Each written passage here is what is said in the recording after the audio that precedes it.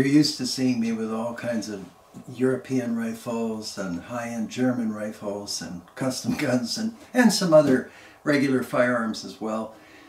But this rifle fell into my hands the other day, and I couldn't wait to try it out. So here it is. I mean, this is unbelievable, and you can tell I'm not unhappy with it. This is the Thompson Center Encore, and you're probably familiar with the Contender, and I can tell you I'm not. I never owned a Contender.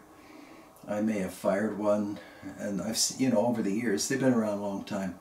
But the Encore is really something else. So like I said, this showed up, fell into my hands, and it is just the way I tested it. And you'll notice on the barrel, and this is what kind of attracted me to it, it says MGM. I forget what MGM stands for, but I phoned this company. This is a bunch of really great guys, and 6.8 SPC, stainless barrel. And you probably remember the 6.8 SPC. I think it has different applications on the AR platforms, which I don't have that much experience with. But in this little carbine, I think this barrel is 20 inches or maybe 22. It looks shorter than it is because the action is so small. But I mean, this is a one-hole shooter at 100 yards, no problem. And the people that are fans of these Encores, now I understand, and as they always say, you have to, you know, try before speaking. Not that I ever had an opinion on them. I thought they looked cool, and it kind of has that modified handgun to a rifle look to it. Somebody put a Very X3, the person that owned this didn't need it anymore, so you can figure out what that means. And I guess they purchased these barrels, so this is, you won't believe it, well maybe you will believe this, this is a 204 Ruger barrel. It's brand new, came in this box, and maybe that's for more of a handgun use, but I'll put it on this. I checked and it looks like everything will fit. And then, believe it or not, talking about variety in a firearm, this is a 28-inch stainless 6.5 Creedmoor barrel that'll fit the same frame. So, I mean, you have ultimate versatility. And I went to the Thompson Center site, and they make shotgun barrels and rifle shotgun barrels and all kinds of calibers, 243, 444 Marlin. But I like this SPC, so I'm sure you know more about it than I do, but just in case, to open the action, you depress there. So very simple. It's actually very intuitive as opposed to a top lever or a side lever. I like everything about this gun, and as you know, I'm not so keen on these stocks. So I punched in replacement stocks, and there are some just amazing aftermarket stocks you can get for the Encore. One even has kind of a British styling to it, which really looked good. Anyway, I phoned them about an 8mm Kurtz barrel, and emailed them as well, and they said no problem. This is, I'm talking about MGM now. I didn't see anything like that on the Thompson Center site. Thompson Center has all the calibers you would expect, 44 Magnum and so on. But MGM makes these custom barrels, and this one, you know, whatever they do for rifling, I mean, it just looks like conventional rifling, but holy smokes, is this thing accurate. It's just fantastic, and it's so simple. And as you know, I like simplicity in firearms and just about all things.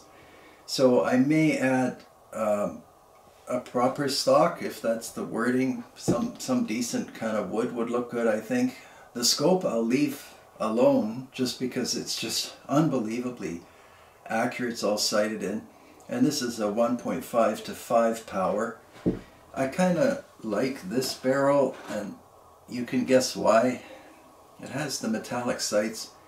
I think that's a great feature, especially on a little carbine like this.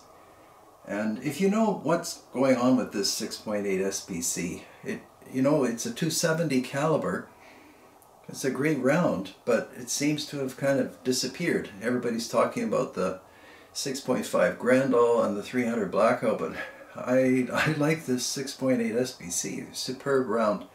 Here's a cool feature, maybe hard to film, but they did a smart thing. If you have a hammer that's straight, see how the hammer is at an angle? Well, it's going to be real hard to film. But you undo an Allen screw on the top of the hammer, and then you can move this hammer spur over. So this is very easy to cock. If it were inline, I would have trouble. And I mean, you've seen probably lever actions like that. I have no idea if this Picatinny rail came with this rifle. Probably not, because I think it's a custom barrel. So I'm not sure whether he bought a complete rifle or whether he just bought an action and then ordered this MGM 6.8 SPC. Anyway, if you ever want, and I'm assuming that they make their barrels to the same standard, so if you ever want to take a very handy rifle to the range and just have shot after shot, perfect. This company, MGM, seems to accomplish that with this 6.8. Lovely, lovely little carbine, and I'm sure a lot of you, like I said, know a lot more than I do about it, but I had to show it to you. Once in a while the things just, as I said, appear, and then I have the privilege of shooting them and making these comments, but it's good for you to see them. I wish somebody had shown me one of these before. As far as a single shot goes, I think it's right up there. It's a break action, like a break open single shot, not a falling block. But in a lot of ways that's more convenient. And aftermarket parts all over the place and stocks all over the place. It's just like, you know, finding something that you didn't know anything about, and that was cool for me. So I hope that's meaningful to you. Forgot to put on the table, with the same bundle came a 460 Ruger barrel. I should have it on the table. I get confused because there was 500 Smith & Wesson and 460 Ruger, but I think I'm right. And that's like this barrel. It's a shorter barrel. I didn't install it.